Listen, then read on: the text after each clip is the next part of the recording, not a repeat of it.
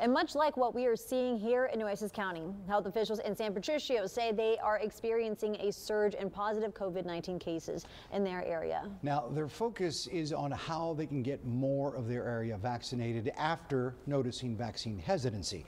Our Alexis Green looked into that for us and has this report. The lack of crowds and scarce attendance like you see here today at a mass vaccination clinic held in San Patricio County is what officials tell me is becoming the new norm. We are basically like Nueces County. We are exploding with COVID at the present time. Dr. James Mobley, who serves as the medical director for San Patricio County's health department, says their county is currently 57% vaccinated at this time.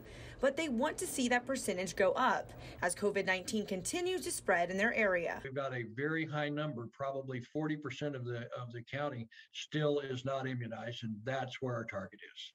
According to Dr. Mobley, the majority of those he is treating in his office are unvaccinated. And with schools opening back up, they plan to hold vaccine clinics at the junior and high schools for those eligible. That's one of our targets we want to get.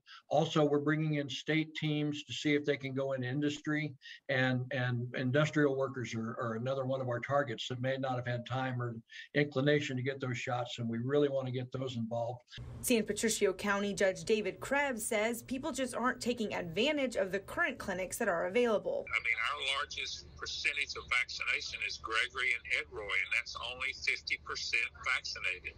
Towns like Sinton, Aransas Pass, Ingleside, Portland, you know, some of them are in the 30s.